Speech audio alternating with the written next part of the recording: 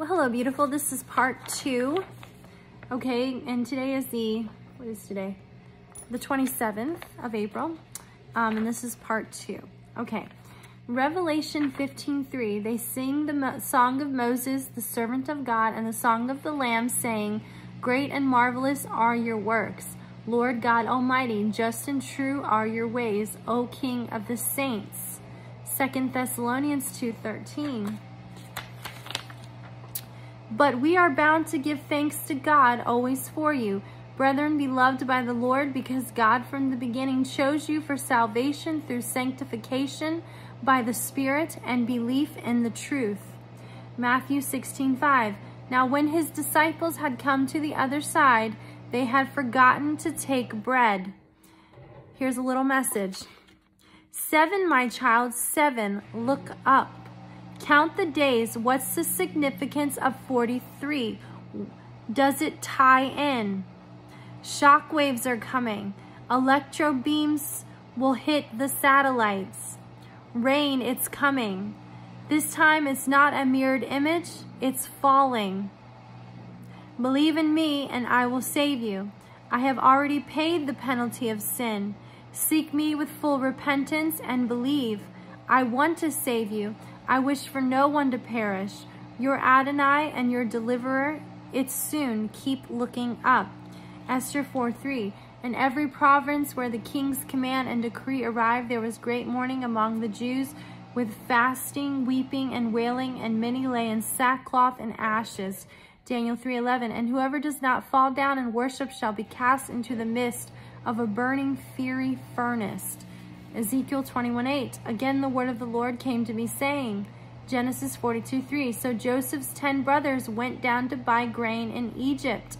Philippians 3:9. And be found in him, not having my own righteousness, which is from the law, but that which is through faith in Christ, the righteousness which is from God by faith. Luke 17:3. Take heed to yourselves. If your brother sins against you, rebuke him, and if he repents, forgive him. Luke 21:5. Then as some spoke of the temple, how it was adorned with beautiful stones and donations, he said, Mark 8:6. So he commanded the multitude to sit down on the ground, and he took the 7 loaves and gave thanks, broke them and gave them to his disciples to set before them, and they set them before the multitude. John 9:5. As long as I am in the world, I am the light of the world. Now, this is part 2, so some of those scriptures may go with part 1. I don't know. So the way I kind of figure out scriptures, you know, if I don't understand something, go read the whole paragraphs. Because I've noticed that the Lord gives me verses in the chapters he wants me to focus on. So, and I think that'll help make it come together, because I'll be honest, I don't really know.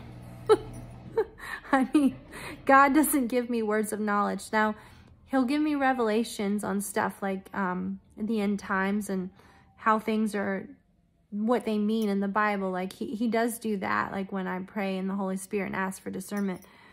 But when it comes to like his messages, guys, I'm just reading his words. I don't know what it all means.